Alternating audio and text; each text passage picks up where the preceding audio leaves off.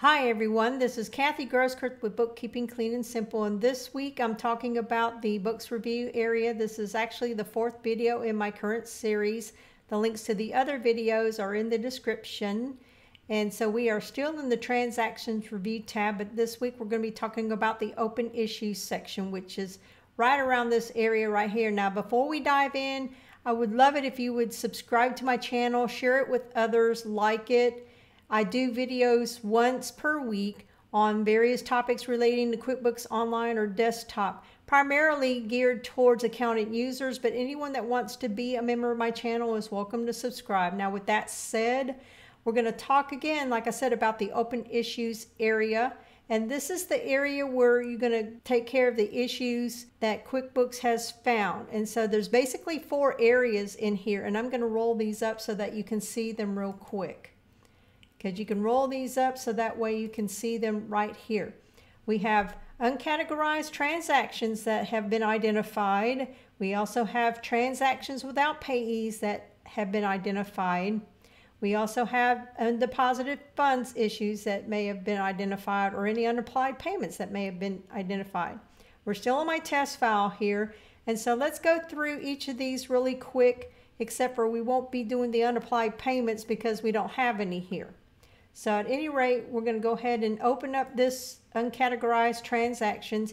And this is basically showing that these are the transactions which need to be categorized other than uncategorized income or uncategorized expense or whatever.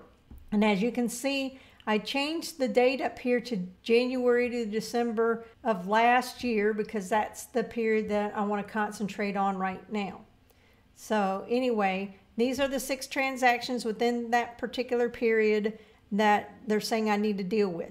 So what I can do is, since I know all of these need to be coded to some kind of income category, I'm going to go ahead and click right here in this box, and that's going to select everything. Now I have 2 things that I can do right here. I can either ask the client, which if we do that, that's going to open up create a request that you can send to the client. And basically this is similar to the client request in the work tab. I don't know if this is actually connected to the work tab. I haven't tested it out. I would imagine it might be. If not, then we need to actually make sure that we submit feedback to Intuit and tell them that they need to have this connected to that, so that way it can be kept track of. So anyway, what it does is it provides a list of the different items that they can actually look up, and then they can respond back to you. You want to make sure that the notify client button is turned on, so that way when you share those with them, they can actually get the email and respond back to you accordingly. We're not going to do anything with this, so I'm going to get out of it.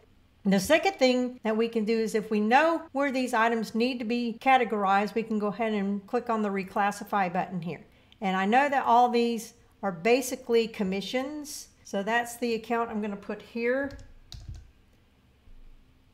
And so this is an income account that I'm going to use to code these.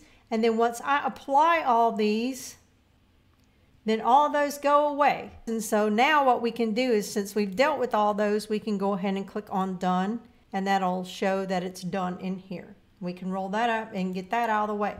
So similar is the transactions without payees. Similar concept here.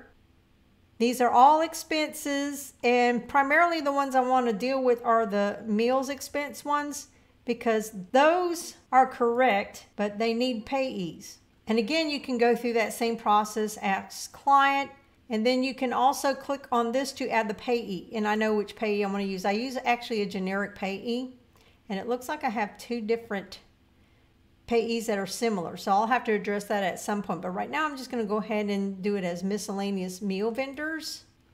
Once I apply that, then those should go away as well. So that way you can see what the other choices are. I'll go ahead and select everything else in here. You can actually batch void or delete those if you need to. And again, you can add the payees just like we did here, or again, you can go in here and ask the client, and it'll give you a list to send them. Again, make sure that that notify client button is turned on. So we are going to just ignore this, get out of that.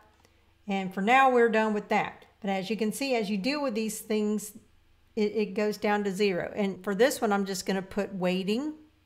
So that way that shows that I have actually addressed some of these, but I'm not quite done with that. Here we also have an undeposited funds that's been identified. Let's say that this sales receipt has not been deposited, and that's kind of strange that it wouldn't be. But again, in this case, we're going to show you the options that you have with that are basically the same. We can go through and ask client, or we can go ahead and record the deposit.